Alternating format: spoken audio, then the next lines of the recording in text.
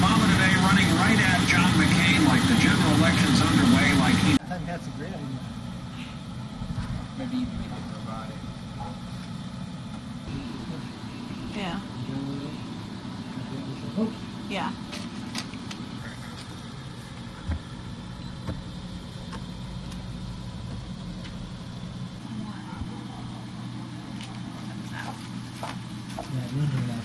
The tsunami that happened in 2006 didn't kill anyone, but in 1964, 11 people were killed at 1 minute. Now that tsunami that happened in Crescent City. You're watching News Channel 3, the spirit of the North Coast. It's not an emergency that happens too often, but today, all across the North Coast, many residents practiced what to do in case of a tsunami. Good evening. Thanks for joining us. I'm Leslie Buchanan. And I'm Scott Hurst. Leading off our broadcast tonight, the last tsunami to hit the North Coast happened almost 2 years ago in Crescent City. Sarah Miles joins us now live to tell us about a tsunami warning system that alerts residents of the threat of this emergency. Sarah.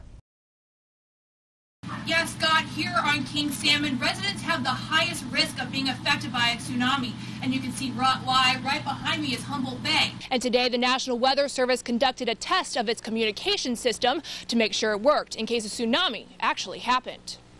This is a test of the emergency alert system. It was only a test. And really, this test is about making sure that that whole system works right.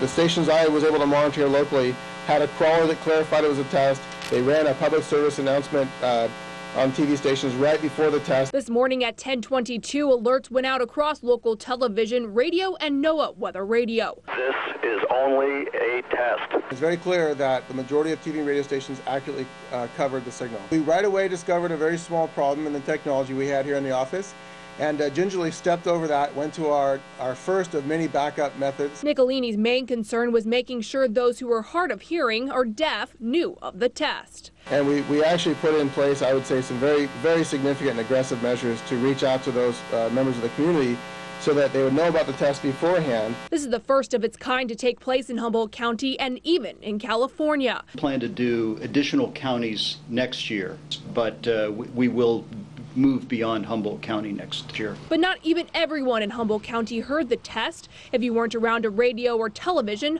or were turned to a non-local channel, it's likely you didn't even know a test was being conducted. And somebody suggested text messaging on cell phones, and those are actually technologies. We're chasing down some of those technologies and trying to bring those to bear on the challenges we face here in Humboldt County. But not to worry, if it were an actual tsunami. What they should do if they hear a real tsunami warning is basically, if they're on the beach, get off the beach and then get more information. Turn on the radio or TV and find out what's going on. Something that hasn't happened in the area since November of 2006.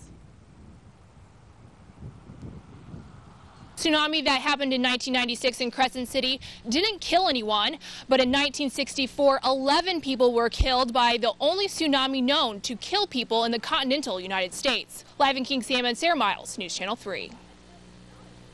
Thank you, Sarah. I know, I said didn't kill anyone, but 11 people were killed. I know. And the other song, to kill people.